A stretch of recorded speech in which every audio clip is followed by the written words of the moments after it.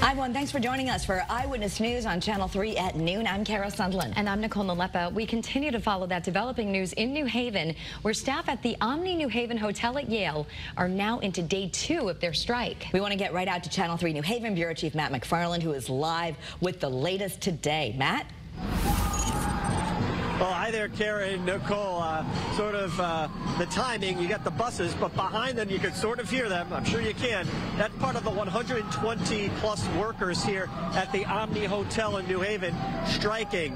They went on strike yesterday. They're out here again today, joining thousands of hotel workers across the country who have gone on strike demanding a better contract and increased wages. Well, they've been negotiating with the hotel, they say, since last November.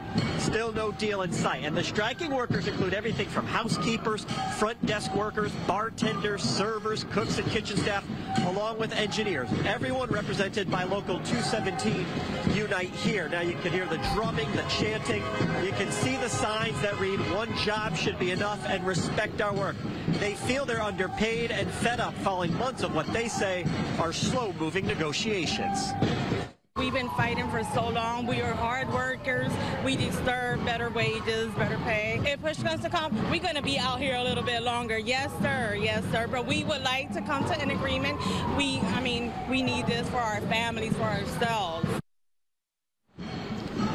Now, the Omni Hotels and Resorts have released a statement saying, out of respect for all parties, the Omni won't comment on the status of the negotiations, except to say that we remain committed to bargaining in good faith to reach a contract agreeable to all parties. They go on to say that they will continue to provide uninterrupted service to their guests while this strike is ongoing. And again, these folks, these workers say they will be out here for as long as they need to be. We're live from the mobile newsroom in New Haven.